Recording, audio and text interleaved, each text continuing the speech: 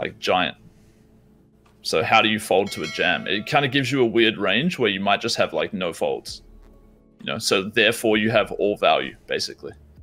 So I don't know. It's kind of a weird spot. I don't know what to think about it overall. But it worked out pretty well for Daniel. We should definitely ask him what Doug had in that hand to find out, like, you know, could he have stacked him, or, you know, what should he have done differently on the river maybe.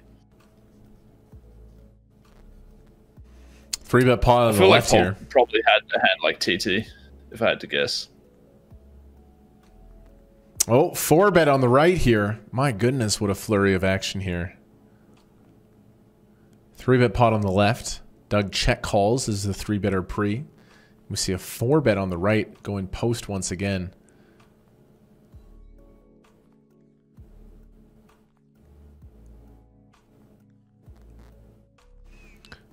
Daniel with his patented 20% flop size in 3-bet pots.